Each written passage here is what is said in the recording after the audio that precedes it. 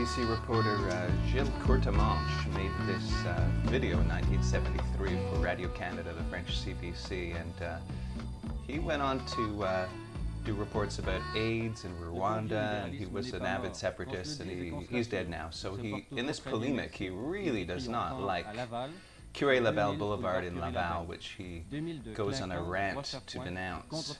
Good old liberalism isn't dead. We need to announce and confirm. It's still going steady, as can be seen on Labelle. Merchants, submarine sandwich joints, Papa Burgers, and Kentucky Fried Chicken. So this is the beginning to this video, which shows some luscious scenes of that strip back in the 70s. Power, wealth, and happiness of North America is due to the individual initiative.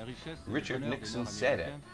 And individual initiative is Labelle. That's where total liberty reigns, where no bureaucracy is slowing down the creative forces of commerce, pioneers, trucks, and free transmission of advertising information.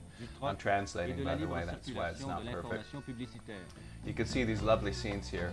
That Tavern 777 is now, of course, the strip club Les DS. And I don't think there's quite as many, the Dairy Queen is still there. The gas stations, that is a funeral salon, which is still there minus the big sign. Whoever made this video seems to think it's quite funny that there's a mini golf behind, but whatever, that's obviously gone, the maxi golf. So he goes on about how we celebrate mufflers, cigar, root beers, and plastic, and the car is an insatiable monarch to the city that has to feed, respect, and serve. That is still there, as we can see. It's now a different type of restaurant, not a Kentucky Fried Chicken. 26 gas stations, one every 400 feet. I don't know if that's really true, as the video shows that there is not one every 400 feet. And even an auto beauty shop to satisfy man, an extension of his carburetor. So he's launching off into very poetical, whimsical terminology here.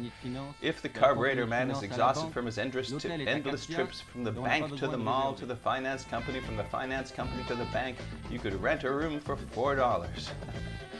So Gilles Courtemanche is really angry at the suburbs for whatever reason, obviously ignoring the logistics of the reasons why families choose to live in these places. It's much easier to have a family out there. That restaurant, the Chinese restaurant, is still there. It's under a different name.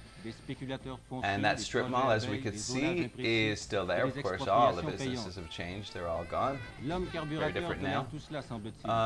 Suburbs are more humane, where families can enjoy life far from the monstrous city, he notes, ironically.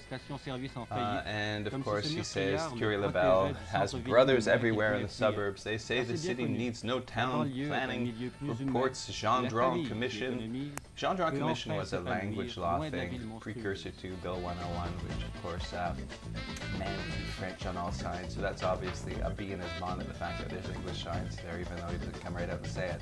The Recreatech that we see here, the building still exists, but it's been abandoned for a few years. They say that they're going to make condos out of it, but that has stalled. I tried to phone Gewurz, who runs ProMint, and he didn't answer my call as to what's happening with that. The glorious signs of those years, the old cars, are quite lovely, aren't they? So this narrator continues his endless nonsense by saying, people say they get money moving, create jobs, fight unemployment, raise the GDP, and that's how an economy works, we all know. So, of course, Courtemanche doesn't really give any realistic alternative to this sort of thing, but it's lovely to see.